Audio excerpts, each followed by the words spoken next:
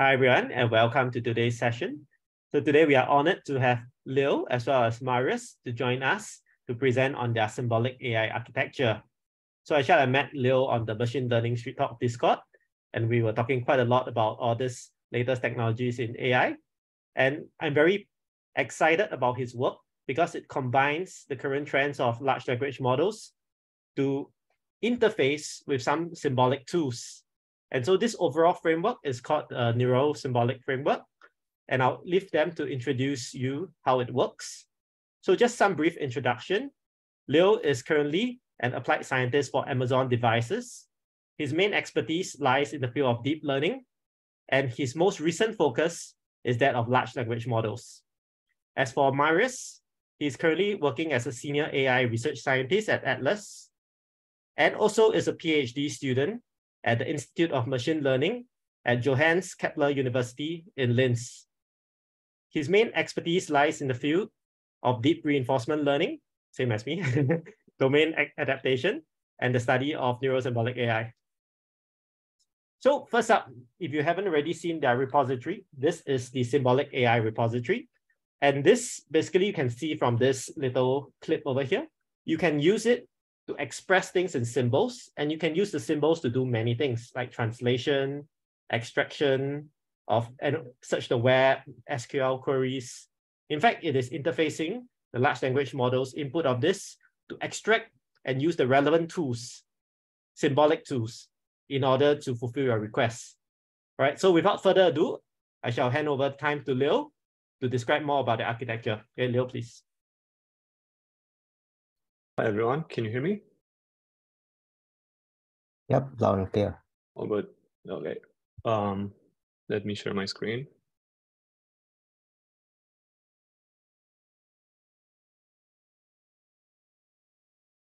Can you see it? Yep, E to the power AI. Okay, so we were thinking to have two parts. I will do like an introduction part in which I will talk about maybe some theoretical aspects and why we were developing this framework. And I wanted to give you some motivation and intuitions into some of these underlying concepts. I will have to say sorry in advance if I would probably go very fast over some of them. But if you have questions, please note them down, or we will have a Q&A session at the end, and we can discuss them if there is something that won't be clear. Yeah. Okay, so why solving language? A lot of people might ask why solving language is kind of important. So in a way, because the limits of my language mean the limits of my world, which is a quote from a famous philosopher, Ludwig Wittgenstein. And it's something that resonates deeply with me and with the current zeitgeist that all of us are seeing. So to ground you with an example, I just want to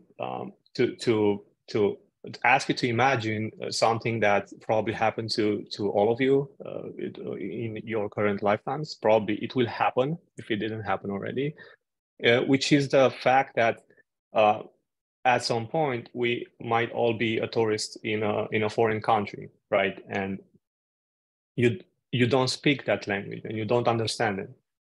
So how would you communicate and speak with another person, given that you do not understand and speak his language, and he might not understand the language that you speak into? So as you might see easily the problem here, and it's something that very often happens even if you're trying to learn a new language. And this issue that we are seeing here is coming from the fact that we are usually trying to understand a new language through our own native language. So we are doing some sort of translation in our head. We just move back and forth between the two languages and we root it in our native language. So if you think about this, this translation, you might be able to find out, and there are people who study this. There is a philosopher by the name of Quine, which in his thesis, which is called Word and Object, he discussed a very important problem of translation, which goes by the name of the indeterminacy of reference. And what he meant by this is that there is no way for me as a speaker that is trying to understand your language, there is no way for me to come up with all the possible interpretations that there might be for words and phrases and sentences that are taken out of context. And he gave a very interesting example to point this out. He basically asked you to imagine that you are with a tribe of people let's say, that there are a lot of discussion going about the Pariah people, which is a very famous example in the field of linguistics, because apparently they don't speak languages the way we are familiar with. So imagine you are with them on a field and they are suddenly starting to point out towards something, and they are starting to say a word. So you might easily, let's say, infer that that word stands for the animal, right? Let's say it's a rabbit. So it might point to the rabbit, but how are you sure that that's what he actually meant? It might be the case that he was actually pointing towards the act of hunting, and he was asking you to participate in this act of hunting. And this is just one problem that is happening in natural languages, which is this translation issue. There are much more that lie hidden, and without even any effort, you can, even by standing over a tea in town and just think about language, you might start coming up with interesting questions. And one of them, which really caught my attention, and it's probably one of the reasons like I got into this, is how do you come up with the words, right? When you speak, how do they come out? So this is a very interesting problem, because it points towards, it makes an obvious observation if you think about it for some time, and it points to the fact that language seems generative in a way, because words seems to come out. You don't know why they are coming like this, they just pop out, and you apparently can make sentences and phrases and so on. So like you, a very distinguished fellow by the name of Noam Chomsky, in 1955, when he presented his PhD thesis, at that point, he basically tried to capture this this thing by studying grammar. So he studied grammars, and the way he studied grammars and the way he thought about grammars was as being a set of rules, which you basically combine. And by combining them, you are coming up with new sentences, and you can further combine them by taking these existing sentences and making new ones. So this was very revolutionary work at that time. And you will see further down the presentation why. And in 1 year, so 1 year goes by, and he comes up with something that really changed everything in linguistics. And I will show you in the next slide that it's not only linguistics, it's like it's pervasive. It goes even into computer science, and it's a topic that lies at the heart of your personal computers, and it goes from parsers to compilers, and it's in everything. So even if you would build like a new programming language and you wouldn't know at all, you have never heard in your life about Chomsky and Chomsky hierarchy, you would still discover in a way by yourself, because of the guidelines of how you build programming language and so on, you would inevitably go over the same process. You would actually discover it by yourself. So on the slide, you can see that there are some circles, and probably the obvious thing that you might observe is that there is a center, and from that center you can expand outwards. So it's a type 3 grammar, because he studied grammars, And he basically thought about a very simple thing. If you can see it like this, he basically asked himself, how can I come with a very restrictive set of rules, like something that would not allow me to do much, and just build up from there. And this is exactly the type 3 grammar that he initially studied.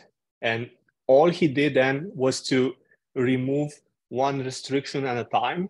And by removing this kind of restrictions, you just expand outwards towards more general kind of grammars. Okay. I will give you a little bit of a little sneak peek into some formal properties of grammars, which it shouldn't be that complicated to get. Basically, a grammar has what they call production rules, and you have to think like a direction. It goes from LHS means left-hand side, and it goes from left-hand side to the right-hand side. What this means basically is that you just replace the left-hand side with the right-hand side. So this is a rule, okay? And these rules apply to non-terminal symbols, which is a finite set of non-terminal symbols. And you also have like a set of non-terminal symbols to which this rule do not apply. You can think about them like a stop criteria. It's when your constraint is satisfied and you will just stop, you will not produce anymore. And it also has like a start symbol, which is part of this finite set of non-terminal symbols. In the way it's standing by itself because it has a more distinguished reputation, because it just starts this whole generation process, and the way you choose the start symbol will define what kind of path you would take in building this kind of grammar. So, because I told you that what Chomsky studied was grammars, and obviously grammars in his case was connected to the study of languages. And his simple idea was, because language was a generative process, he studied grammars, which are the rules of combining words, and by combining words and evolving these rules, you come up with languages, okay? But this is not the whole picture.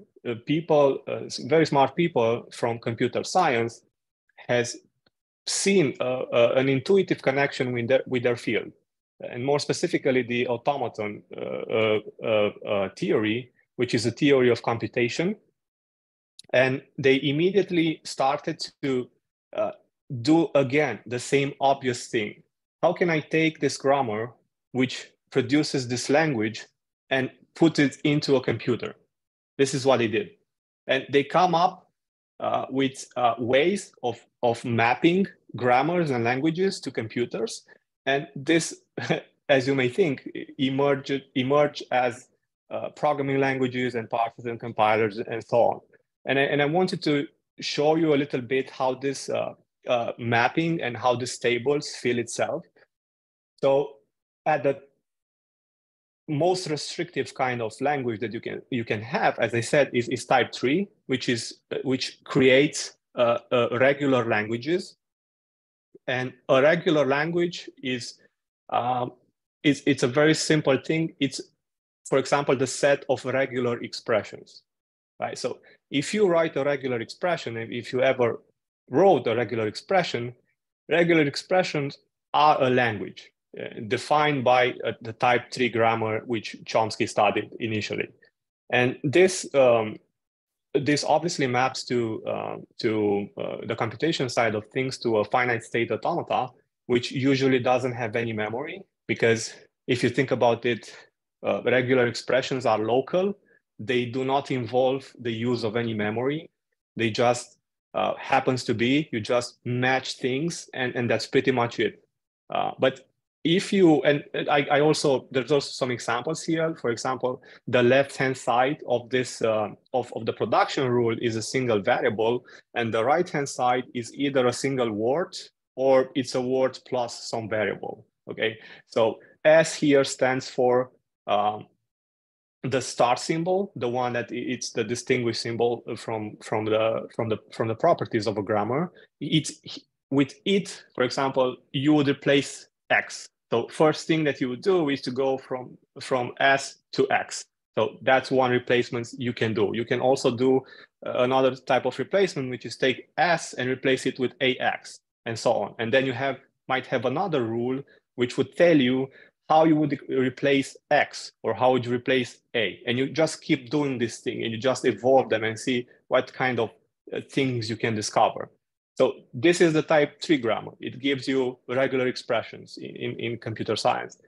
There's also the type 2 grammar, which has the name of, which creates context-free languages, which is usually the kind of languages that you might get in computer science. Like, I don't know, many languages are here. Many programming languages lie exactly in this category.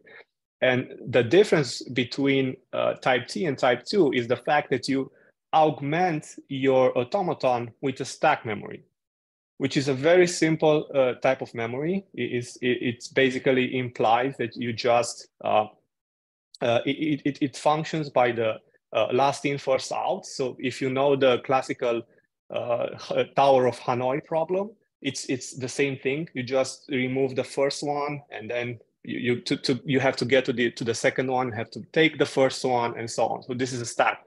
And the stack obviously has a push and a pop that you can do. So these are the operations that you can do.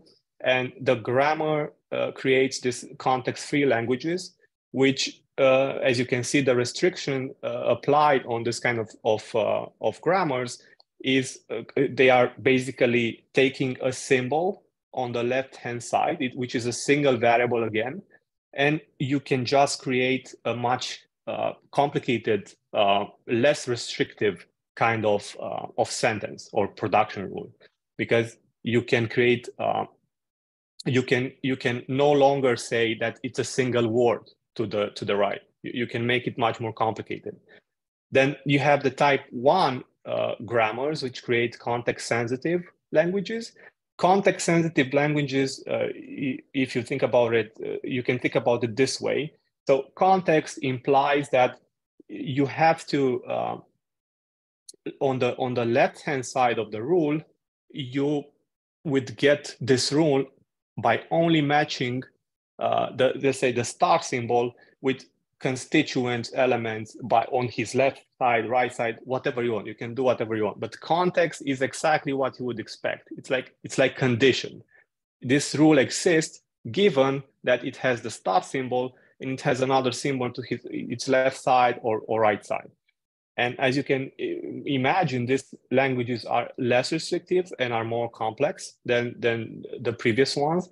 And they map usually in computer science to a linear bounded automata, which uses bounded RAM, random access memory, which is a way of saying that it's basically your memory from your computer, your personal computer is the same memory. It's a different kind of memory than a push down stack automata, which is a stack memory, because you can access random points and cells in this memory, and it's obviously much more powerful than a stack memory. And by moving one step up, you would reach the type 0, which is the most general type of grammar that you can come up with. It has the characteristic of being recursive, in the sense, recursive in this context means that it can terminate. So you would not go at infinitum with production rule. You will guaranteed to terminate at some point. There are also recursively enumerable type of languages also emerging from a type 0 grammar, which would loop forever. And you have here the famous halting problem that Turing studied, and so on. So this is just like a short and brief picture of what the Chomsky hierarchy is. I just wanted to take the gist of it and think of grammars creating languages and computer scientists coming into this field and basically taking this languages and putting them into a computer. This is the way and the normal progression that you should have in mind when you hear Chomsky hierarchy. This is what it does. But as you would expect, with very interesting paradigm in computer science and so on, this is not the only picture. And there was another person who created an entire field called information theory. He is the father of information theory. It's Claude Shannon. And he studied language from a different perspective. He was not thinking in terms of set of rules and grammars and so on. He just looked at the frequency and took a statistical approach to developing language. And he beautifully stated in his paper, which is called Prediction and Entropy of Printed English. It was published in 1951. So it was kind of 4 years before Chomsky's work. So like you can think of Chomsky reacting to this whole emergent field of statistical learning and statistical tools in natural language processing. He was reacting to this in a way. So he put it very nicely that you can assume, right, that anyone who speaks a language possesses an enormous knowledge of the statistics of this language. This is without a doubt something that it's true. To what degree it's true, it's something that is debatable, but it's an obvious assumption that you can make about language and how do we use language. And he came up with a game, which is Shannon's guessing game. And the way he thought about it to study it was very simple. He just took a sentence and he just asked you to fill in the gaps. There is also a game, I don't know if you played it as a child, I did. It's called a Hanging Man, where you just do exactly this problem. It's exactly this problem, but you solve it as a child, and anytime you miss a word, and you just draw a hand and so on until you hang the man. Yeah, very peculiar type of game, if you ask me. But we played it as children in my case. So obviously, by studying this, you would come up with the actual sentence. So you discover how the sentence should look like by making guesses. That's why it's called Shannon's guessing game. But when you make guesses, a lot of things are going on. And this was his intuition, that a lot of things should going on here because, as he said, it's not only like, there are not only grammars and things like this. There's also the underlying statistical properties of language, which is how words relate to one another and so on. They are very important to be taken into account. And he discovered something very important in 1951, by the way, that English should have between 0.6 and 1.3 bits per character. So this is the amount of surprise or entropy that you should have for a given English character from the alphabet, okay? So this points to something that I found very interesting, and I was thinking about it like a lot, which is data to information ratio. If you never heard about this concept before, data to information ratio is just a way to study how much data would you need to extract useful information. So for example, in our case as humans, we don't need a lot of examples, right? I show you something once and you can immediately uncover the information. So this is very important. Computers cannot do this very easily. And Marius will discuss more about in context learning and so on. But to the machines, we kind of breach the gap right now. We are narrowing it. But data to information is just a concept that would tell you how much data would you need to extract useful information. And the thing to have in mind here is that rules exist. So the Chomsky rules that he discovered and thought about they exist, but from a practical standpoint, they get drowned by noise. So what is this noise? And I'm giving you here like 2 examples, and the way I think about them. It's on the left side, there is the famous ImageNet dataset. So if you would put your informatic theoretical lenses and study this subject from this point of view, you would very easily start to find out that by having 1,000 classes in this dataset, you would basically, but implicitly, by the way this dataset was designed, you would get only 10 bits of information per class. So just imagine this. You have all those billions of pixels per class, right? For each images from a specific class out of the 1,000, you have billions of pixels, and you only need 10 bits length long binary number to encode all this information. So as you can see, it's a huge, it's a high data to information domain, the image domain. And the same things apply to, for example, to language. Take these numbers with a grain of salt. I don't expect them to be actually accurate, but it should be right there. I mean, they should come up right around this number. This is, for example, for GPT-2. And this Wikitext dataset has 20,000 Wikipedia articles, which were curated and cleaned and so on. And they found out that actually the amount of information per character is roughly 1 bit. So if you think about words in English, they would have like an average of five characters per word. So that would be like 5 bits per word in the English, given this data set.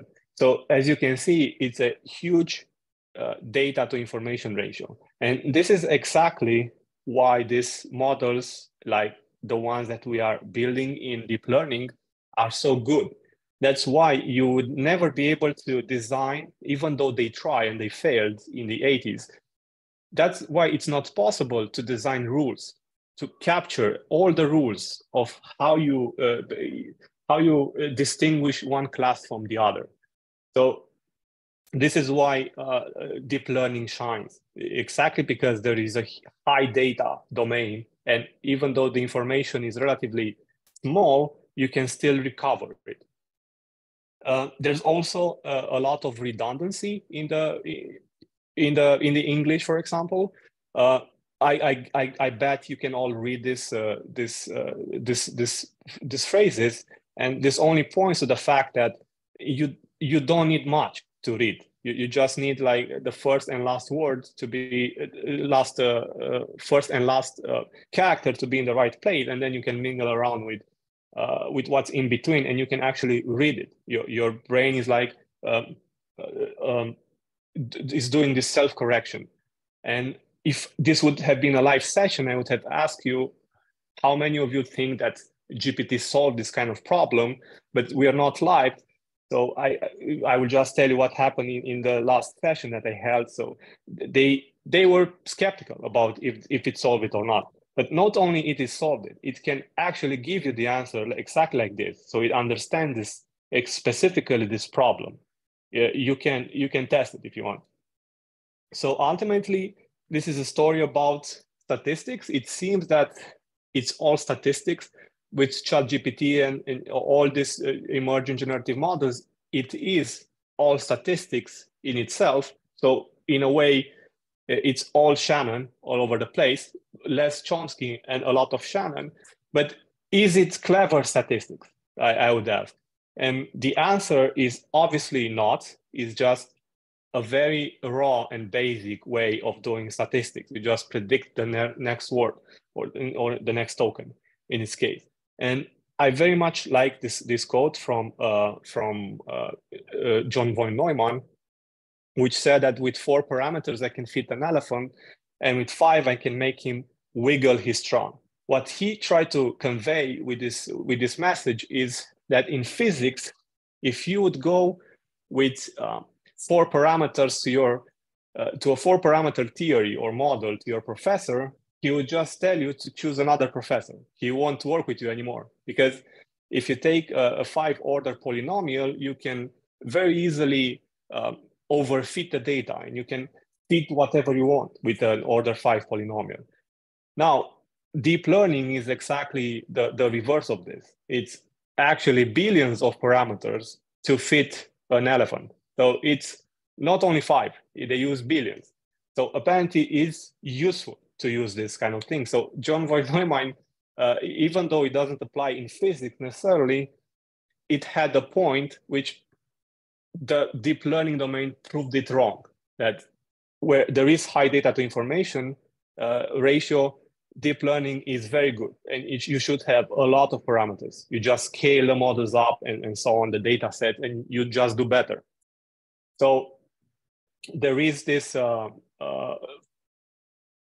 thing which was discussed by Julia Pearl, and if any of you took any course in Bayesian statistics, the first thing you will find out is, if one thing the professor will only tell you is that causes don't lie in the data, and you as a scientist should study the implications of the data by building causal graphs and checking by wiggling one parameter, how does your data respond to it, and so on. So this book, The Book of Why, I highly recommend it to everyone. It's a very interesting book because he came up with this ladder of causality, which and on which we are currently only on the first level, which he called the association or the seeing level. So you just look at the data, which is exactly what models currently do, and you just create associations, correlations, and there's nothing causal there. You just look for patterns, and that's it. Now, if you want to build more advanced things like we humans do, and the Bayesian statistics is one of them, is you can create interventions. As I said, you can build a causal graph, you go in, you just wiggle a variable, and you see how data responds to it. So this is a very powerful technique, which the current AI models don't do very well. Probably there are some who do, and with the advent of GPT-4, they will do some of these things, but don't expect this to happen like over the night. It's a very hard problem. And the next ladder, which he was thinking about it in terms of creativity and where our faculties of reasons lie and so on, would be this domain of counterfactuals, which would just be asking yourself what if questions. So you not only modify your graph, your causal graph, you would go beyond this causal graph, and you would actually ask, what would happen if I would put one more variable into my graph? How would the data change? So you can change this initial graph behavior by putting additional parameters to see how exactly this whole data set that you have would react to it. So this is the domain of counterfactual. So I would say as a conclusion that it's not clever statistics, it's just the dumbest way of doing statistics, but it just works very well, apparently. As you would expect, and there is this very interesting essay wrote by Peter Norvig, which I highly recommend to read, and because it summarizes the points of Chomsky and the points of the statistical culture people, and you can see exactly where things might go wrong and so on. And as you would expect, obviously there is a clash between the two domains. As I told you before, Chomsky had a reactionary work, and he came with a response to these statistical models. But I won't go too much into it. I just wanted to mention it. It's a very interesting read. Just give it a try. The last thing I want to talk about before giving it to Marius is what is a symbol. And as you can think, one way to think about it is a symbol evolving in time. So this would show you, for example, on the left-hand side is the evolution of the English alphabet, and you can see how it evolved through time. So you can just by looking at this, you can see that obviously symbols change a lot, and different events in times and different historical contexts will give you a different meaning to a symbol. So symbols obviously change. So whatever you do right now with your transformer, you would only capture the meaning up until this point. If I would ask you to do the same thing over 1,000 years, in 1,000 years, a lot would have evolved in terms of how language, probably a new language will come up and so on. So you would need to, if you would have the same tools as today, you would just have to retrain everything and just put those 1,000 years into your models to get this out of it, because it's not in. The current models don't have this. And one interesting definition of symbol is that they are entities that mean something to someone. It's a very practical definition of symbols, and it's one that you can work up with. And you can basically define a symbolic behavior on top of the symbols, which have some properties. For example, I listed some here. For example, a symbolic behavior should be should exhibit receptiveness to you, should appreciate conventions and receive new ones. It should be constructive for new conventions. It should be embedded. So you should be part of a broader system and contribute to the system that you're part of. It should be subject to change, obviously, as you can see on the left-hand side in that graph. It should be meaningful, so it displays semantics. And not only display semantics, you should use those semantics to actually explain why did you came up with the semantics. So it's a very interesting characteristic of semantics, that you can use it to explain what semantic is. So it depends on itself in a way. And obviously it's graded, right? I mean, there are no binary things. Usually, I mean, there are, but you should never assume a thing is binary and start from there. You should always, probably in the back of your mind, have something like a more fuzzy system. And graded here just means how, for example, would you grade ChatGPT? And you would see that ChatGPT is graded by looking at how good is it with math, how good is it with creative writing, and so on. So, sorry, okay. So I put this on the right side of the properties. So where do I think current large language models, not only me, because I had inspiration from this DeepMind paper, which I also recommend to read. Obviously, they have receptiveness. So this is the strongest point right now. They just take into conventions and very easily receive new ones. If you do in context learning, you can give it new conventions that it should adhere to. And an instruction is a way of receiving new conventions in a large language model. Are they constructing and subject to change? No, I would say not at all. They don't form new conventions and they do not change. They don't understand how a meaning change. You can do things, and Marius will explain when it will explain our frame, when you will see the power of neuro-symbolic approaches in this case. But obviously they are not malleable and constructive. Are they embedded, meaningful, and graded? Somewhat, yes. It's a maybe. It's a big maybe. Graded, kind of more towards yes, because they evaluated the system over mathematics, language, creative writing, how well is this toxic, is it, and so on. It's not binary. You are not asking, is this a good sentence or not? You are really looking into much more than this. So is in a way graded, but it doesn't come with its own goals and things like this, which would make it fully graded to properly evaluate itself. We've seen some recent work into this direction, but we are not fully there. And embedded and meaningful, I would say it's again debatable, because apparently just capturing syntactic rules, it's giving you a lot. So there is an argument in the research field of computational linguistics, in which people came and said that large language models are just stochastic parrots. So they just reproduce and come back with an answer. But it's clearly that by no means you evaluate their hypothesis, but it's obviously it's much more than that, because capturing syntactic rules like in grammar in itself apparently seems enough to come up with meaningful sentences and so on. So they lack something in their hypothesis, and this is very important to be taken into account. Now, how would you use a symbol, for example? And a huge inspiration for us was this paper, which is Search and Reasoning in Problem Solving of Herbert Simon, which was published in 1983, in which he discussed this triad of three different elements, like how they combine together.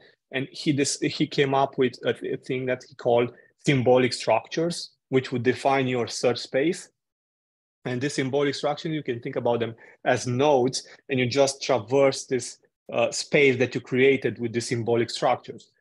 It also has reasoning, and by reasoning, he meant more towards the formal language kind of things, like context-free, context-sensitive, and the ones that I discussed before, in which you have axioms and you can build expressions.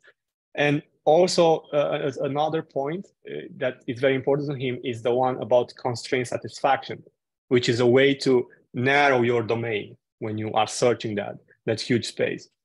So he said in his famous Turing Award lecture together with Alan Newell that symbols lie at the root of intelligent action. And not only this, he actually went further and said that the symbol may be used to designate any expression whatsoever. So with this in mind, I just give you a last thought from the famous Judea Pearl, and this thought is that you cannot answer a question that you cannot ask, and you cannot ask a question that you have no words for. So without further ado, I'll give the mic to Marius to show you how do we use symbols and where do this come into play. Thank you. Have to stop sharing, I think. Yeah. I just don't see it. Where's the pop-up? You have to click on the stop share button. Yeah, but it's not here. Okay. Let me just force stop share. All right. Yeah, for stop share. Yeah. Okay. Give me a while. Okay, perfect. Thank you. All right. Yeah, that was a very good theoretical introduction to what's a symbol. So now Marius will talk more about the symbolic AI framework. So please go ahead. Thank you. You should see my screen like in full screen, right? Somebody. I think someone is turned on.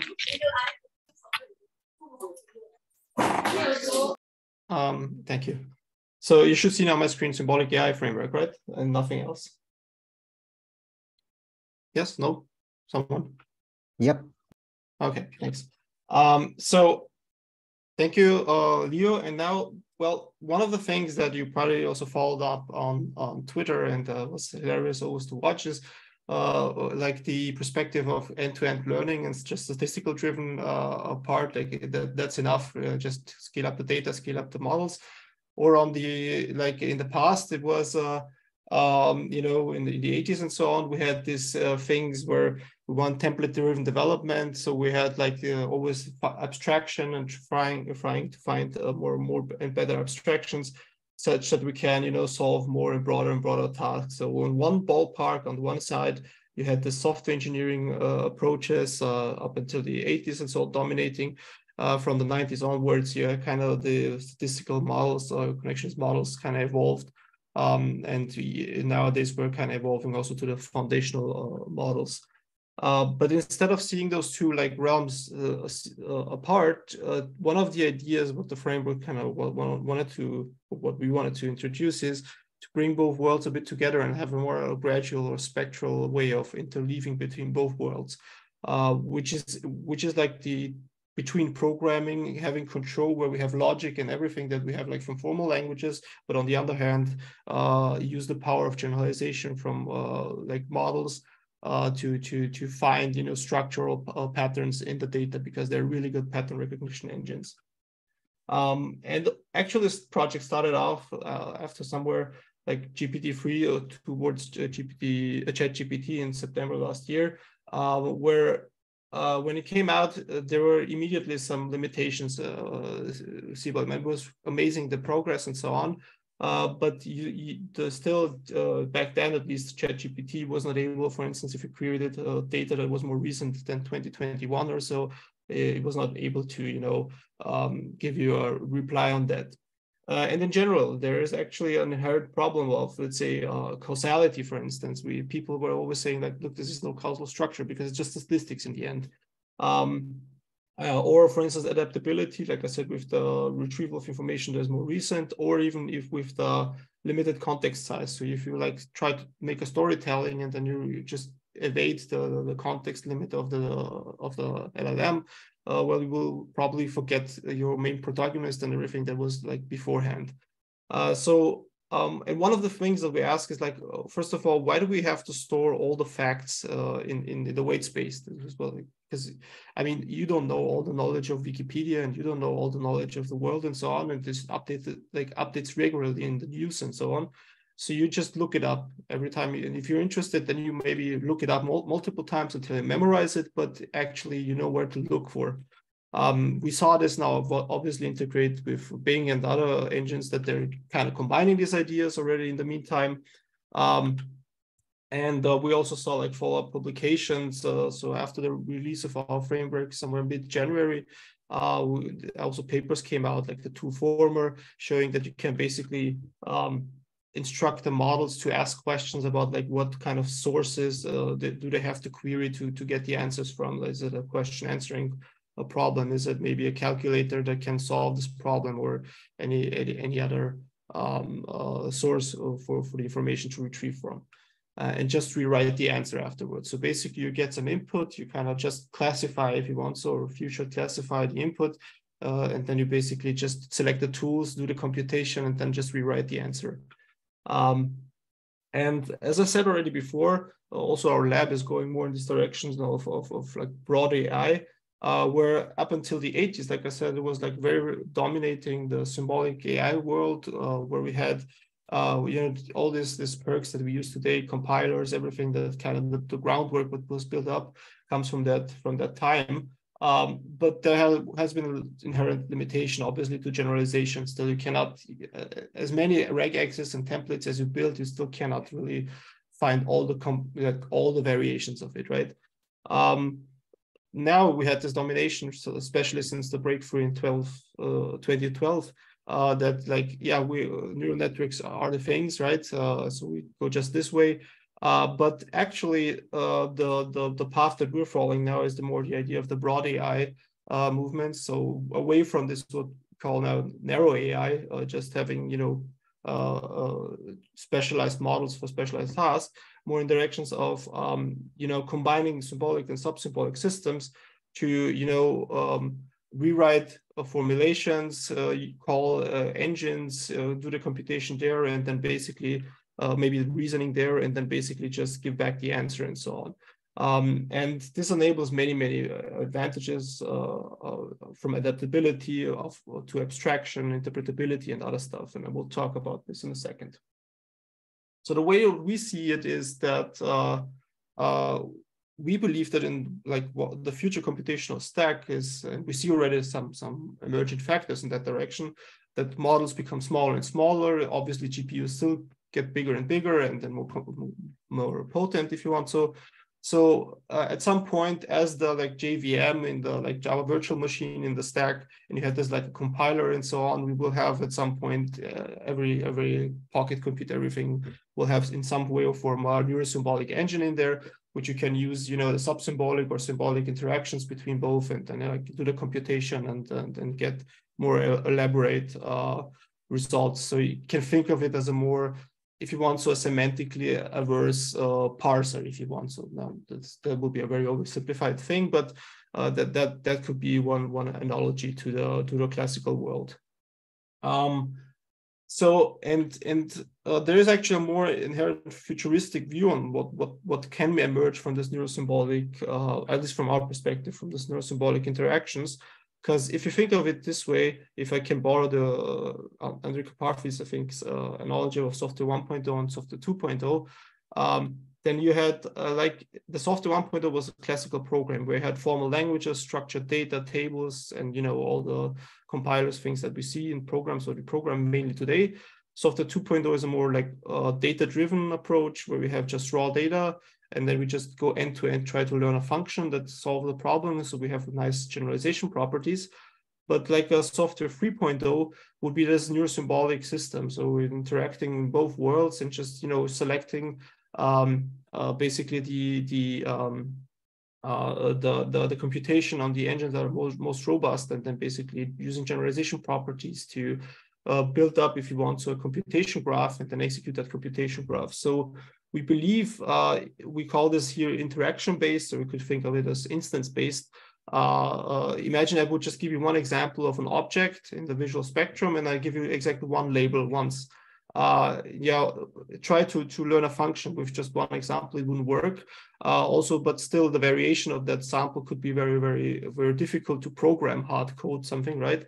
So the idea would be to use the properties of generalization maybe, but the associative power of symbolic systems to combine these two things together. And I will be more concrete in a second.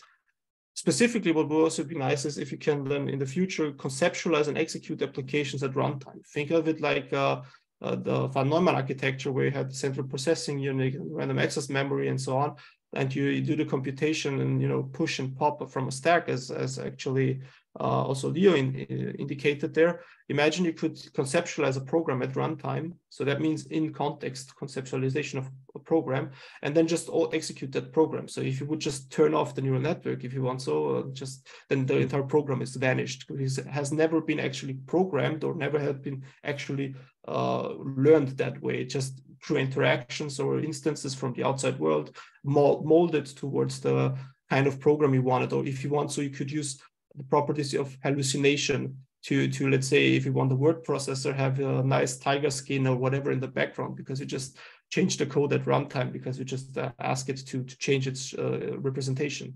So these are things that we kind of see as a future programming stack, and which can emerge from these interactions. Now, the question is, it's nice to talk about that we can conceptualize and execute programs in the context, but the problem here is how do we control what's happening? Because we can just generate something and then just execute something, but that doesn't really mean that we're getting somewhere. So how do we see this control factor? And assume that we have a generative process here.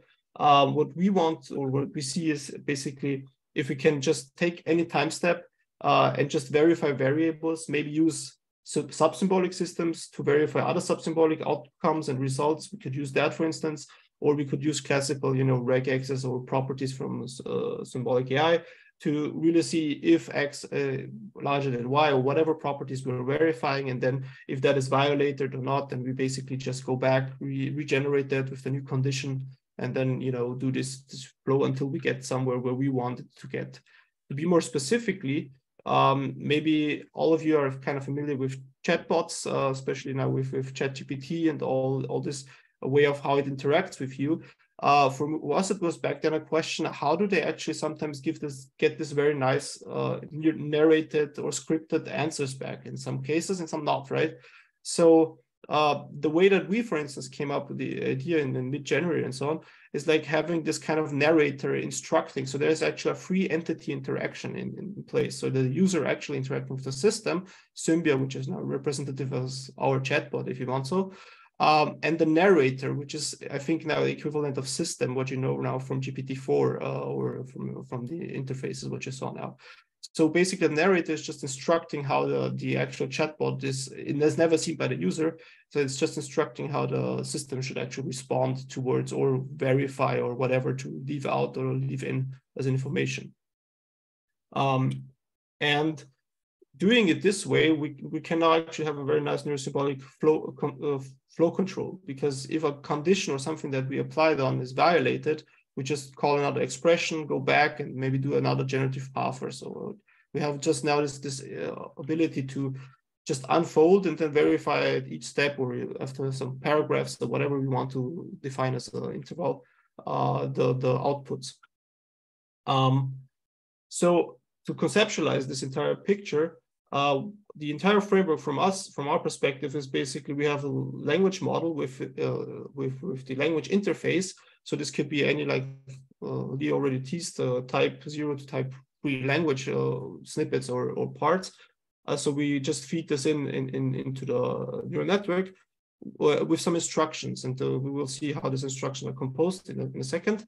So based on, let's say we have an operation, we feed it some instruction, maybe some payload from the user, then it computes something, it gives some output, and then we place conditions and constraints on the output. And depending on these constraints and conditions, we might call other operations, say, okay, this was not what we wanted, and make a loop out of it. Or we basically just go to some engine or so, and then they call, maybe there was an instruction to search some facts, so that there are some facts in the input space. So we go for a search engine, and then, we use Google in this case, but you could use any what you want. Or we can use OCR or any other things if there are images or some other things like links or some other things involved in the query. And the question is now, who's controlling all of this right now? It's the user mostly, because he has the world knowledge.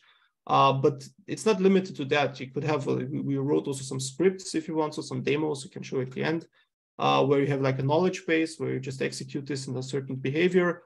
But also in the long term, that's the goal. I think where the most is to gain is this meta learner. You could actually learn this, have an agent controlling this flow and in these interactions, because this is exactly also in line with Toolformer and maybe other ideas that kind of merge right now. The question is, how do we prompt this thing, or how do we make these instructions? And there's actually now this formal language plays a bit of a role, how also Leo teased it, because now we illustrate here that this might be some natural language text, but there might be also like a very structured examples, as we always like saw that the few shot examples when we do few shot learning. It turns out that you can actually build associations through symbols. So for us, everything is a symbol, if you can think of it. It could be a number, it could be a string, it could be even a paragraph if you want so. It could be a hash code if you want to associate some, maybe an image behind some hash code with some other object or symbol. So the idea would be to make, let's say in this case, it's a fuzzy equals instruction here, where we say, are the following objects the same? That's like if you want sort of general prompt at the top. And then you give it some few short examples. And what you're kind of shaping right now with this is you're kind of creating like a subspace where you kind of give it a notch that 1 is equal to some like string 1. So basically these two things should be treated as equal from now on. 6 is equal to this 6 and so on.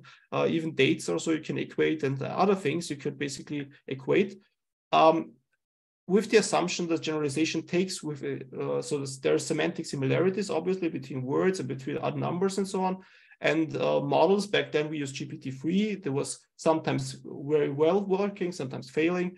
But with GPT-4 and others, it's expected to better and better follow these alignments of these associations. So this is actually very nice now, because what we now create is basically we're having, in a way, these are like, think of it as grammars, but this is just instance based.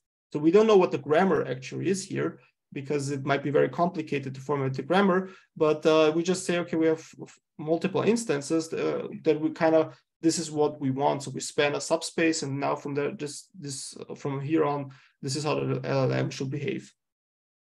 And the question is, how do we compose them? So the prompts that we compose is as follows. So if you think about it as a class object from now programming, like I told you, there is software engineering and machine learning kind of trying to bring them closer together. So we use basically classes as base objects, which have obviously some global attributes. In this case, we call it static and dynamic contexts, which are two variables. So we'll explain this in a second. And then obviously a class has multiple methods, and where they like the instructions of the operations are placed in, maybe some examples how we want to manifold that, and even a template if we want to like say like go from this template structure onwards. And there's obviously the user input with some payload. The payload could be from some previous results of execution. You might be familiar with these things as, again, the system, I think it's now called in ChatGPT or GPT-4, where you have the system prompts. you might have the other ones being the use instructions or the computation of the payload, what you want to have. Now, what is the static context, dynamic context, and why is this fragmented? The idea here is static context is if you have a class, for instance, you can have, like, say, a SQL class, where in the header of the SQL class, there is the static context defined as you are an SQL statement, so to say. This is how SQL is. There's a query language, and there's some explanations. There are like from statements that go to databases. There are select projections and so on. That, you know, you just describe basically what this behavior is of this class. But maybe at runtime or without changing the code, if you want, so you might want to say to the user might say, but you know how about the formatting should be different every time when you generate something, because I want to have a alphabetic or some other ordering or so. So you give it a dynamic context and can just, this is like, if you reset everything, you don't have this anymore. So it's basically at runtime, if you want. So now the other things here are operations, because like I said, a class could have multiple operations. SQL, for instance, what does it mean if I add two SQL statements together? So what was the most logical way to add them? So if I give this problem to a human, he will look at it and maybe like think about like, okay, maybe he wants, like, I see the same tables, I see the same you know, selections and so on, but they're like both are different conditions. So maybe the end conditions have to be like ended, and the where statement has to be kind of combined, right? So this would be an addition maybe of two SQL statements, but you could have any other operations, and there are multiple operations, and I will show this in a second. And this is actually the full pipeline, how we use or how this is composed. So basically we have the user input calling some custom method. We use a lot of decorators. There's a design choice. I will elaborate this later on.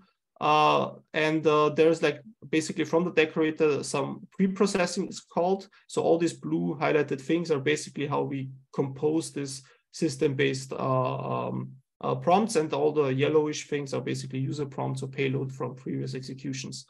And then we have basically just passed on to a preprocessor that can reformat the import, then passed into the actual engine. You see this structure here. This is just one choice of this. You could actually have a prepare statement, and you can change and wiggle around and turn all these things on their head as you wish. So you could have at the end the global context, at the beginning the user query, and whatever you want. It's just subclass the engines, and then you get some output out of the LLM.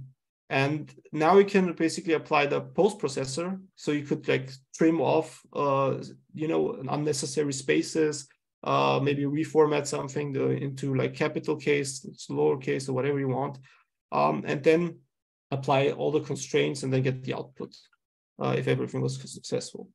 Now, why did we choose all this like weird, why do we associate classes and these prompts and so on in a way? Well, there is an inherent property from object-oriented programming actually that kind of is you know, for us now natural, but it's in a way very important because abstraction is built in there. So if you think about it this way, as we have also in PyTorch, so we have module, and we derive from module different individual modules, and then we can derive further on. And any of the implementation in the subclasses can have different behaviors, right? So the behaviors shift based on which class you're right now in. So this is the idea also of having animals, mammals, dogs, until there's some specific dog. And if you would like bark, what would it mean to bark as an animal versus what would it mean to bark as a Shiba dog or whatever, right? So these properties we kind of wanted to ingrain into the framework, where we see that at the top there's a symbol. Everything could be a symbol. It could be an image. You could put whatever you want in it. You just have to find if you want to process it by an LLM, have to find a string representation that kind of preserves the information, right? So if it's an image, well, it might be not efficient if you just flatten out the image. So you might want to use a hash code or something else if you want to process with that. But then you basically just derive from there the expression, which adds some functionalities. This was just design choice. And from here, every other class is basically derived from. So you can have a styling expression, you can have a compose expression, templating, and so on. SQL expressions, whatever you want. So this is kind of the inherent hierarchy. And the nice property or idea is here, this propagation of how methods behave. Like I told you, I derive from expression, now as SQL expression. Before I had no context how to add two SQL statements together. Now that just I give a description at the top level static context. Now context-based, the addition of two SQL statements makes suddenly sense, or the LLM can at least associate what it would mean for it to do this computation. And now, if we have individual expressions, we can actually, what we can do is now chain these expressions to get together. So what we do is basically like chained operations, where we say that actually, if we have like a query like this, Marvin's has 4 pounds and likes to meow when I pet its fur, for instance, is Marvin a cat? What we actually can do is now take this natural language text and, take the first expression, maybe extract entities and relationships. So basically we extract cat, fur, meows, all these properties from the sentence. We can actually feed that into the next expression, which does maybe a formulate and higher order logic expression from that. So basically it takes in the original one, this context extracted version, and builds up something like a logical expression with functionalities, feeds it in, and maybe then says, okay, now place in the query at hand, execute that, and then basically get a result, and then just rewrite to the result to the user. So what we did here is basically we decomposed the problem that was at the beginning, which required reasoning. Keep in mind that this was at the time of GPT-3, where like reasoning, it was very limited. You could have tripped it off in various ways. So the idea was, how do you make it more potent? Basically, you just decompose it more fine-grained steps that you can verify, check, and try it out, and then basically you come to the solution, which in a statistical manner might have not worked, for instance, right? So that is kind of the idea. But how do you might ask now, how do you know what meows is a function, or what does it mean to evaluate furry?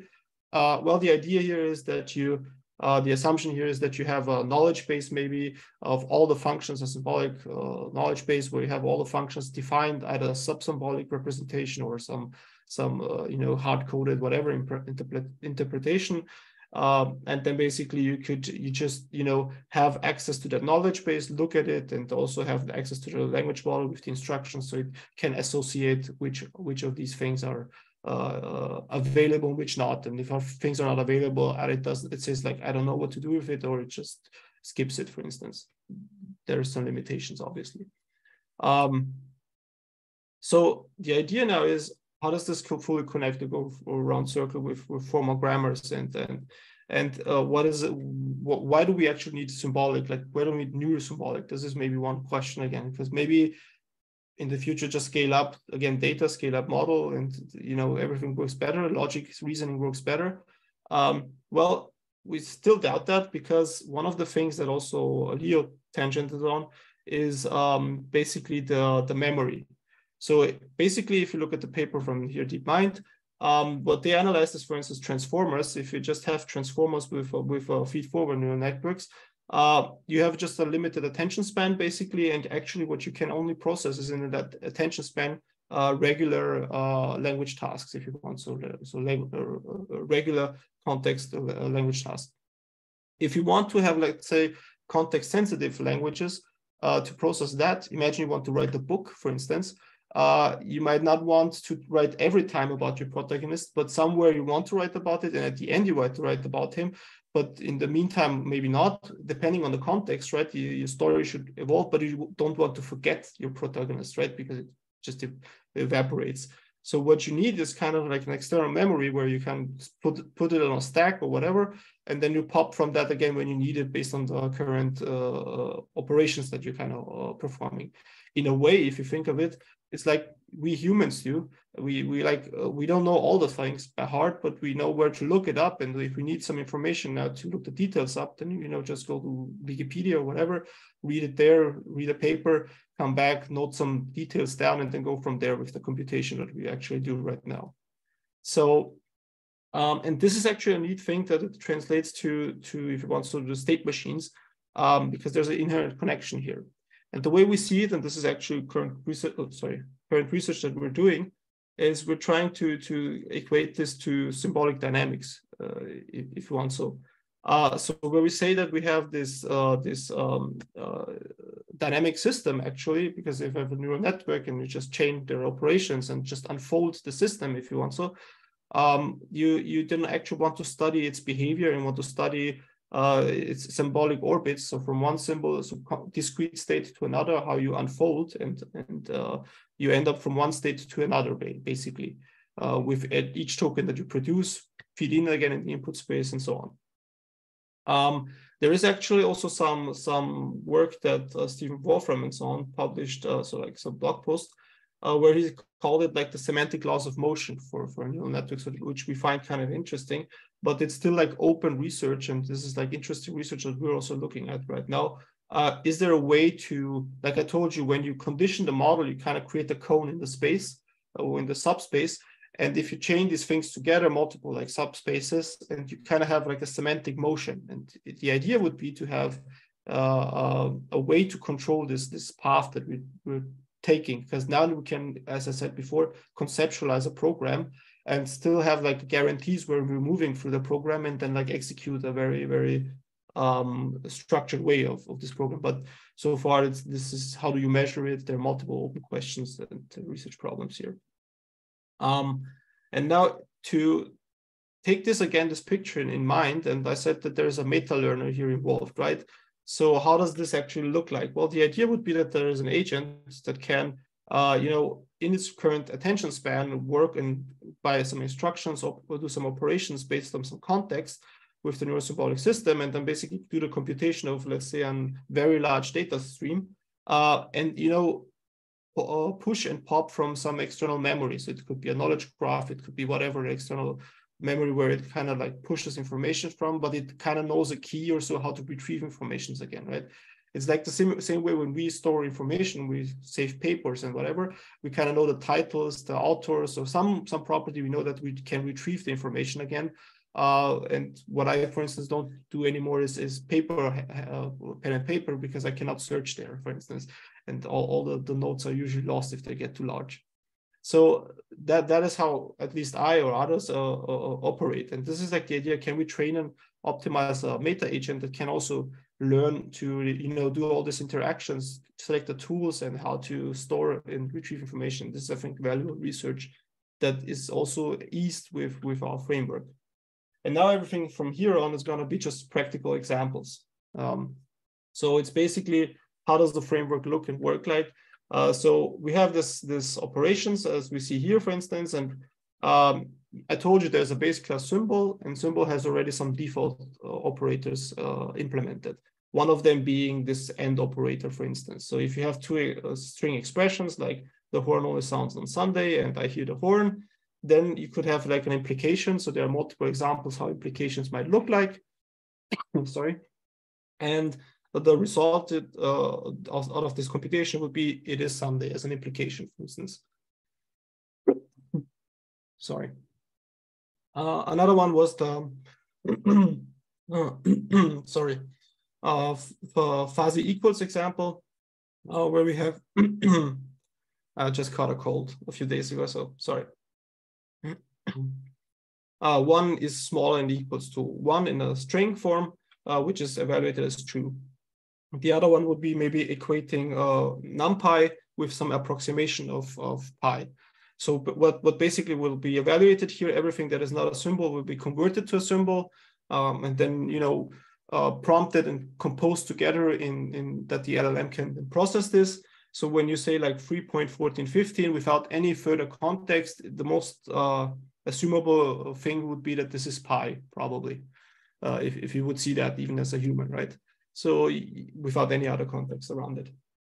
Other things which are very interesting, which you maybe also saw with AutoGPT and so on more lately and got quite hyped, is like a try execute expressions. So what you have here is like an executable code. This is the execute expression, which just runs code. And the try expression, which catches code and like re-instructs and analyzes the results. And, if something goes wrong, sends it back to the LLM. And obviously you can chain these things together. So the idea would be, if you have some, let's say like this syntax error prone code here, then you try to do this cast, which will fail. When you evaluate this, basically, then it tries to reprompt and say, well, this is the cast failed. So what is the most viable solution? And then it will manage to figure out that the comma was wrong placed and so on. And also one of the most prominent or known examples is in the word2vec example with king minus man plus woman, but in the vector space, or like in the embedding space, how we do this computation, which is kind of hard to interpret, right? So the idea was, is it possible to create prompts or instructions that kind of, without having this specific example in there, to create something like that, that this computation becomes feasible or understandable for the LLM, and it at least works with some similar examples, princesses and other things. There is also now, how do we construct custom operations? It's actually very easy. So this would be like how we use our equals or fuzzy equals operation. We use actually decorators for that. Why we use decorators is because we want to leave always the implementation part available for the user of our framework. So actually, if the LLM, for instance, doesn't work right now or is not available or whatever, then there should be always able to be a fallback on classical code. So you could just have the implementation space empty. If you implement something there, then the fallback is the implementation. If not, then an exception is thrown through. That's kind of the philosophy here. And how does this look like? It's basically equals is just a more specific version of the few-shot decorator, where we have prompts as the most elaborate string here, and then like different kind of prompts with examples. A list of examples that are basically behind that. We can have some constraints put on this, which are callables. We have defaults. You can also define a default in the decorator directly instead of having an implementation. Some limit of how many results you might want to get back. The pre and post processor, which you saw in the pipeline, how this is executed. So this is basically the whole magic behind it. So what you can now do is there's also a zero shot, which just has no examples with these constraints. So if you want to get a random int generator, I don't know if it's feasible but just as a demonstration, you can just instruct it like this and put some constraints on it. And also the return type is a constraint. So basically it makes it very easy to just, say one annotation, some examples, or it's just a constraint, and then just, this is how the LLM is instructed. You might ask now, what's the difference maybe to LangChain or any other things that it can do? Well, my question would be also in the directions of, I mean, you can do everything with C maybe nowadays, right? You don't need Python or any other higher order languages, but the amount of metacode that builds around the same thing you want to just execute maybe with one line in Python might quickly explode in dimensions if you go down to C or to even to further down the alley, right? So basically, this is one way of how we also see it. We want to have at least metacode as necessary. And the easiest way to just instruct or create functions and expressions that really do some specific task, like generating Japanese names and with some limitations, constraints, and so on, maybe even with some dummy implementation if the model is not available. Yeah, the one of the last things, just 2-3 more examples, and I will cut it. Are, for instance, we can build streams. I told you that we want to have the stream of if we have a larger data set that we want to process, which is larger than the context of the model, what we kind of came up with the idea is to chunk it up, right, and do stream processing similar in a way to PyTorch, where you can open a sequence of operations, right? And then now each chunk is independently operated with this sequence. And then afterwards you can cluster things together again or do other expressions, or even chain together, like I told you, you had some computations prior to that and pass in a payload and query that payload if you, for instance, want to ask for something from an OCR text.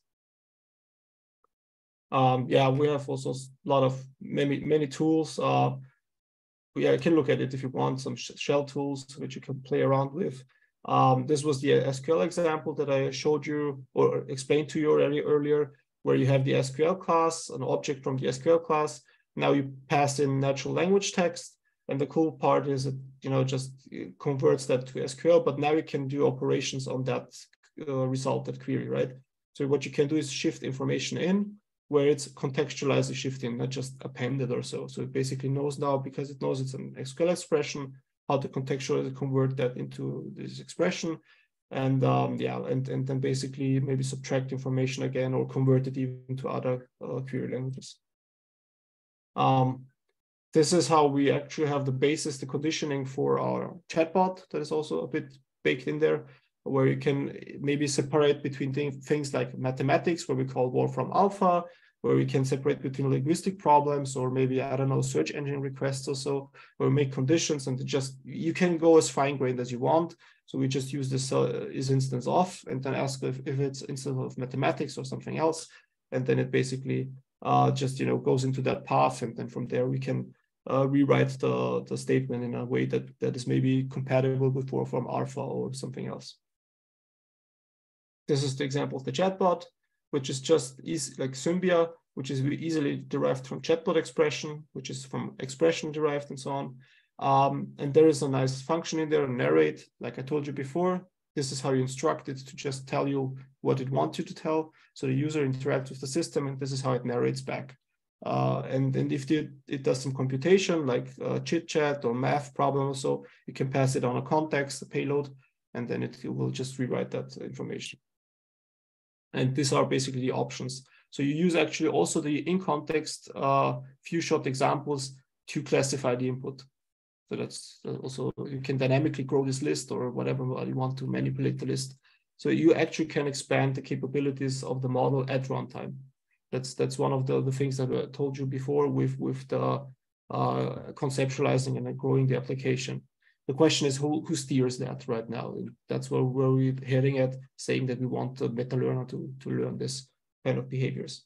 And if you go full circle, you can make very elaborate expressions, generate entire news websites, summary websites. This is from CNBC, where I just fetched the data from the URL. It's like 18,000 whatever tokens or so there, because it's like just a dump of the website. But then I summarize everything because I stream process it, cluster things together again, because you want to have related news at the same spot, and then compose new text template. So I template HTML first, and then I do a styling. So this is how you could generate an entire website. Really on spot how you want it, and not just having like in ChatGPT, if you ask it, you might get some text at the beginning. You have to go back and forth all the time to get where you want to get, right? Yeah. And the neat thing about this expression would be also you can trace and debug, because what you have now is this chained operations, and you can look at even like a stack trace of what kind of operations happened there, right? And how this was executed. Yeah. Thank you for bearing through and for your attention. Sorry for taking a bit longer than expected. And looking forward to questions. Hopefully there are still is time for questions. Yeah, thanks, Marius. I think we can leave it at this slide so people can scan and see your repository while we do the Q&A. So maybe we have 15 to 20 minutes of Q&A. I just want to highlight whatever workflow that Marius described actually bears striking resemblance to AutoGPT. Like you have a starting task, you break down into subtasks, use the neuro-symbolic architecture to find the right tool to use, then proceed to use the tool, and then after that, go back again to the engine, find what's the next tool, and so on until you solve it. So the way that they process the symbols here, they kind of use the LM few shot or zero shot prompting to decide like what symbol to use and like whether the symbols are equals to each other. So I think that's quite interesting. So maybe I would like to just ask the first question first, while the rest of y'all can think of the question. So my question is quite simple. Like, why should we go into the symbol level as compared to just, you know, describing what you want into a large language model like ChatGPT? Why do we need to bother with extracting out the symbols and putting those symbols explicitly into the code, like your code? So maybe you could give some insight. Thank you. Great question. So the thing is, what we see is you want to have control. Like reasoning is one of the main points, right? That we are also heading towards. So we have nice reasoning engines. We have you know, symbolic solvers and all the stuff that we developed. You know, the entire history of computer science. So now we're just kicking everything away, and we're saying like we're treating now large language models like oracles, right? We give it one query and hope that the best, like the result is what we get out of it is correct. But if you think about it, you can create many very complicated statements, and then you see that rules can trip it off, and then, you know, because there's no reasoning really baked in. It's like part of it might emerge for statistical, you know, representations, but you want to have control of your program. So specifically now, if you go in directions of automating these things, so you don't want it because it's just right now the data set, there was a weak connection between two types of associations. It just, when it sees that word or so, you prompt hack it that way, then you basically just end up A-walking the model with all the results. And imagine you have like a very elaborate computation, which goes in many loops and so on, right? Your entire application, quote unquote, crashes then, right? So the idea here is to kind of bring both worlds together, and having these objects and symbols that we can, especially for abstraction and so, that we can assign to and say that these are kind of related in a way or another. And then we can verify also on them, right? Because we can say, like, we have these symbols now in the system. Are they related with the systems that we can verify, like now how we actually do it? When you have a formula, for instance, when you do, you're not a walking computer. I'm not a walking computer. I cannot do the square root of 1.375, whatever, in my head. But I know how to write, if I tell you this in a textual form, I know how to rewrite it in the formula, use a calculator, and then I can verify the results and everything, right? So I can see that the computation worked. And I don't have to hope that the LLM kind of worked with it properly, right? Yeah, thanks. So actually, I played around with this architecture quite a bit, and I talked to like the Symbia, the chatbot. So it's quite cool because you can literally just type in anything, and the chatbot can infer in the right like symbolic architecture. Like if you want to do calculation, it can refer you to Wolfram Alpha, maybe like solve some quadratic equation. You're gonna find out like what's the weather in Singapore. I tried it out. You can search the web and get the information for you. So there's some benefit of grounding it in symbols because I mean, in this case, symbols can also be tools, because in this case, a symbol can encompass the entire tool, like for ToolFormer or like Visual ChatGPT, we talked about tools back then. One symbol is actually a tool, but more importantly, this symbol can also be those kind of logical inference kind of symbols. You can run logical inference tools. You can also use like calculators and so on. So it is very, very versatile, the whole notion of symbols here. And you can just program in whatever you want. You can. So I myself, I played with it. Yeah. So I think it's quite interesting. Oh yes, sorry. And anyone was talking? Maybe also from a physics perspective, just to also give you this, if you have a physical system already, you can basically couple that and associate that and use that engine where you do the computation, where you have everything like worked out in the simulation of the physics system and come back to the language symbolic representation. Okay. Yeah. Anyone else would like to ask? Maybe you can take 3 to 4 questions.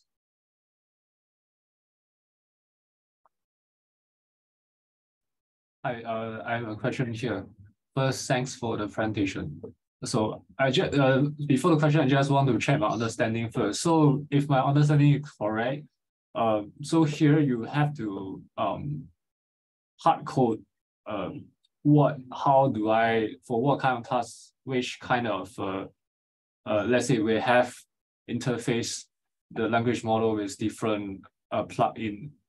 So different, maybe symbolic way to solve problems. So here we have to hard code for what kind of problem I need to use, which kind of plugins. Is that the case? So thank you for the question. So for now, if you want to interface with some system or so, obviously you have to implement it, because there is no system yet learned that can automate that process. But the idea, of course, on the long run would be that, imagine you could give one of the subroutines you could program as an expression would be read an interface, read, for instance, a documentation and so on, and connect the best way based on this condition, on this context, try to find functions that best interface with that documentation, right? Like trying to post something on social media and then just reading over the documentation of the Twitter API and then coming up with functions. So, but what you need now is, we need to have, first of all, data sets. In our opinion, we need data sets that kind of are not like I told you, we have right now data sets that usually get a prompt as an input, and directly we try to infer the answer out of that. So this is how we treat the ChatGPT for a long time, where we just give it a query and then like the most natural way to answer that, and we put all the information in the weight space. What we now need is something like more data sets that kind of have these thought processes, what we then can train a meta learner that kind of follows these thoughts, this chain of thoughts. When I want to program a website, for instance, I think of, okay, which programming language, okay, where do I download the newest version? And there are many questions that I ask myself. Is the specification detailed enough? Do I have to ask my client back and then ask him again, hey, great, what kind of website is cooking, whatever.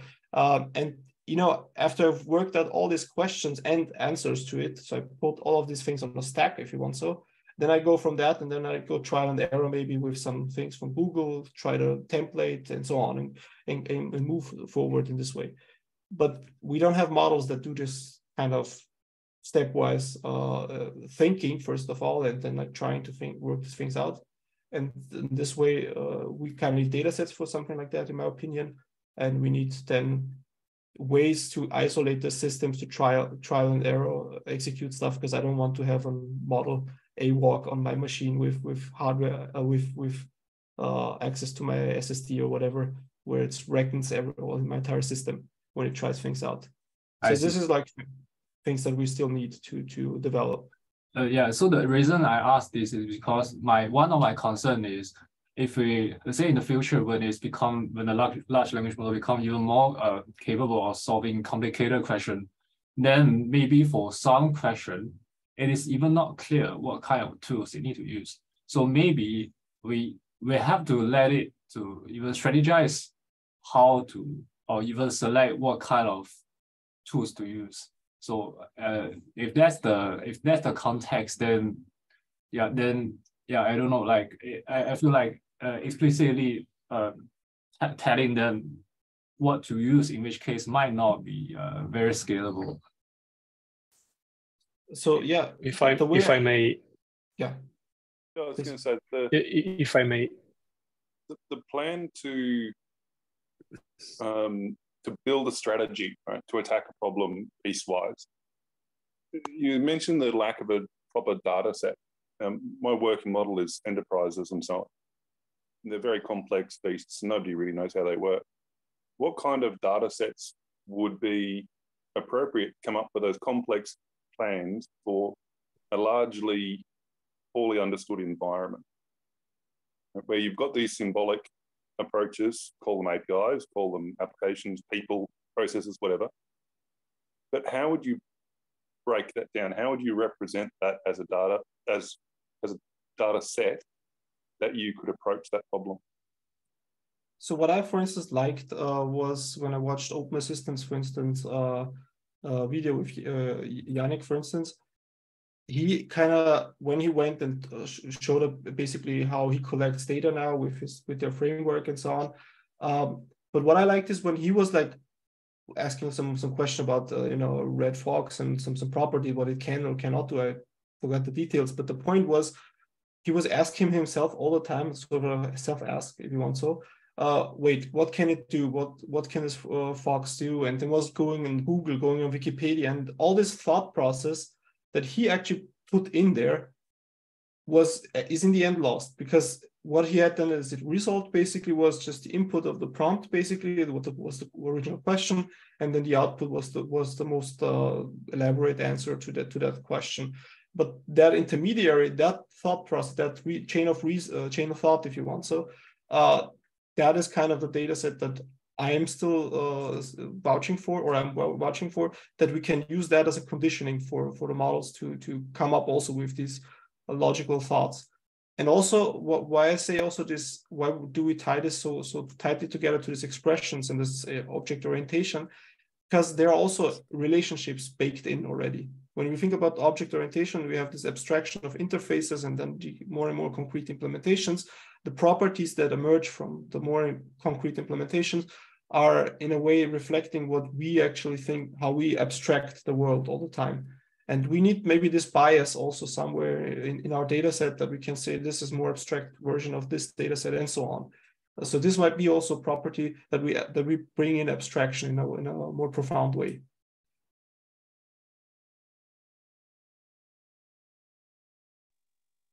Thank you. Sorry, Leo, you wanted to say something? Yeah, I think to, can you hear me? Yeah. Yeah, initially, before Richard asked his question, there is this problem of open-endedness, which touches exactly what I haven't seen his name, but it's exactly what open-endedness touches, which is to say that you can explore, so you penalize more the exploitation, and you leave the exploration phase kind of unrestricted to come up with different behaviors. So you can try to, for example, the way I imagine this is like the way you would SSH into a virtual machine. So in that virtual machine, you have like a reserved space of what you can do ultimately. So you would not broke your system into there, but you can, for example, open something like a virtual machine, and inside that virtual machine, you can basically let this open-ended process to explore how it come up with different, I don't know, what tool should it use and so on. And you just catch those expression. If your virtual machine dies because it did something stupid, you just restart it from scratch. So you won't lose anything. So this ties a little bit to the point of running simulations. The simulations you cannot break in a way, so that's very useful. So this is the way I think about it. And probably somebody at some point will actually take this exact idea to use virtual machines to run these things in that virtual machine, which you cannot break. So yeah, and the second point to add to what Mario said to you, Richard, there's also this new model, Dolly 2, which was basically a model trained on instructions, to follow instructions. You can think of it as being a similar problem. So reinforcement learning through from human feedback, it's a very powerful technique. You can apply it everywhere. You can apply it to even build a data set that would display this capacity of chain of thought that Marius talked about. Nothing stops you from doing this. It's like all you need is to annotate this data. Now, someone will do this. I mean, you will be interested to find out if it works, right? So you have all the tools. You have Instruct GPT paper, the way they train the GPT models, and so you have everything. You just need the data. And obviously, why would be chain of thought? I mean, in terms of an assumption that you can make, why would be chain of thought different than following instructions? After all, a chain of thought is like a meta instruction. It's like the what Mario said that Yannick did was basically a metacognitive aspect, right? You ask yourself questions. How do I get unstuck? What should I do here? These are all things that you can capture in a data set. And you can even put domain expertise, right? Because obviously it is different from a lawyer to a programmer. A programmer would do things differently. A lawyer would do things differently. A medic would do things differently. So you just add domain expertise from each one of these domains, from physics, from math, from everywhere, and you just build this chain of thought data set. This is obviously possible. It's just a matter of, I would say, time until people, probably OpenAI is already working on this kind of stuff. But again, you need a domain expertise. So you have to tackle it one domain at a time. You cannot take all the data. You just, let's solve code first, right? Because code seems the most accessible. Then let's solve law, then let's solve, and so on. Because you have this neural engine, which is very powerful. You already have it. You just need the alignment to whatever your task is going to be. So in my case, I definitely see this possible. It's like probably just under the corner. So one more thing to also to that, why? So you saw, so from the previous image that I showed you, where you had like the language model, but then also the meta learner having this chain of thoughts. you can also think of the meta learner as kind of operate at different timescales. So, because the problem of the language model is just, it has to follow instructions, right? But it has no, how do you verify the output? That's one of the largest problems here. Because imagine if it's the natural language text. So how do you verify natural language text semantics, right? So what a meta learner, for instance, could do is basically set times like goals, also milestones, having where you want to generate to end up in the end, right? Some intermediate steps and so on, and maybe the next operation that you execute. And then you basically just verify if A and B are associatable, right? And are kind of connected or not. And if not, then obviously the meta learner, like we would look at a result and say, wait, this is kind of off. It's not what I would have expected, right? From the computation. So that is something that also I think is necessary for a data set and why I believe two RLHF differently trained models. One just follows instructions. The other one has like this guidance and strategy and planning as a baked-in data set. Okay, maybe I read out a question from Evan. He asks if he wants to implement natural language processing questions in SymbolicAI. For example, like he's very interested in syllabification, like to split a word into syllabus. How can he do it in your framework? You mean like just creating an operation? That's using basically the decorators, as I showed earlier. So just creating syllables, basically, I would just create an expression just derived from, in this case it's symbol, but you could derive from expression and then basically just give a few shots or examples how you want to instruct the model to behave. And then you can have it as an input, because also the input is variable, the definition of the decorators can vary. There's in the documentation, I think, many examples how they show them how you can create such instructions. Yeah, you just replace, in this case, get random integer with get syllabus and so on, and you just have this prompt that would guide the model on how to do syllabus. And this shouldn't be a hard problem because you have basically the way GPTs were trained was using a BP encoder, which is a way to chunk and segment words and keep parts that are more common. So this should be a very straightforward task, I would say. Maybe even as a comment here, because maybe this is already one of the things that already would benefit a lot if you have data sets in this line of thought. Because I kind of like his question. It is not guaranteed that it works. It's basically few-shotting a model, hoping that what you are querying it is aligned with somewhere in the data set of the RLHF, right?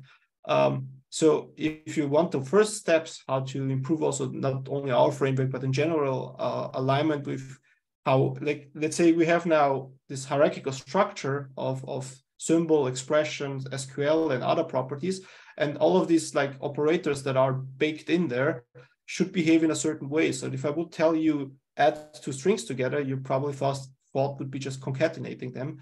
If I would tell you add two SQL statements together, like I told you before, you would say that's weird to concatenate two SQL statements. So probably if you look at the individual properties of it, you would say, okay, maybe he wants to just add the where clause in a meaningful way.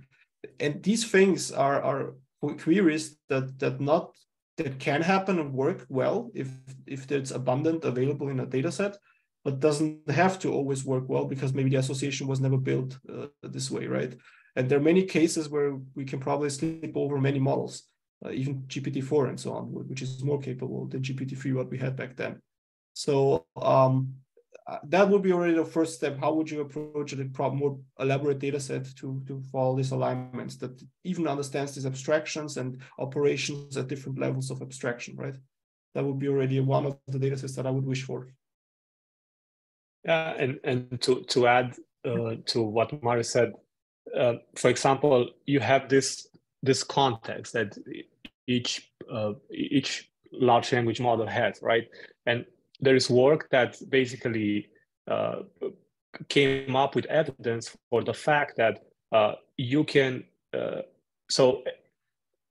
reinforcement learning from human feedback is a way to align your model to human preferences. So you can view that thing as a semantic prior, right? But they found out that with the context of this model and the way you are doing in context learning and the few shots and zero shots, and especially the few shots in which you give it example, then there is it's a very likely thing that you might observe is that you can basically shift those semantic priors that were initially put into the model. So actually, you might literally escape from those semantic priors. So you probably saw a quick example here. You probably saw what happened to Sydney with Bing's chatbot that you can access right now. At the beginning, there was a guy who came and he basically just through the way he prompted the Sydney, it just make it reveal the entire instruction set. So that was a way to basically shift that semantic priors, which was actually exactly those instructions in which you could find out that you shouldn't reveal this information to any user. You actually bypass that and pull that information out.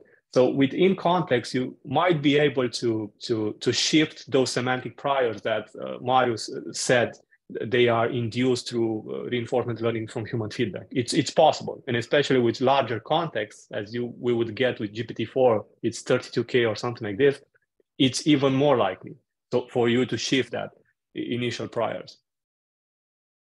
All right, I think this is a good point to end because we kind of overshot already. Just want to highlight, so this symbolic AI framework is still not complete. There's still a lot more improvements that could be made. If you all have any interest to help to make more like symbol interactions, to interface with more engines, right? Feel free to contact either Leo or Marius, and then we can build on this together. So this is more or less like an alternative, I would say, to like the current auto GPT models, LangChain. I mean, you also can use tools. It interprets the output in terms of like symbols. You can interface symbols with each other using some large language model to guide it to see whether is it fuzzy equals, or in the NLP case, you can add in some few shot prompting using LM to like generate the syllabification. So at least that's my understanding. That's correct, right? Yep. So if you all like to contribute more, feel free to scan this QR code here and help to contribute to the repository. If not, I would like to thank both Leo and Marius for the very interesting presentation today. And yeah, if you have any questions, feel free to let me know, and I'll just refer to both of them. All right. If not, thank you for having us. Yeah, thanks so much, and I'll see you. Thank you, John. Thank you. Bye-bye. Bye, everyone. Bye. Thanks for presenting.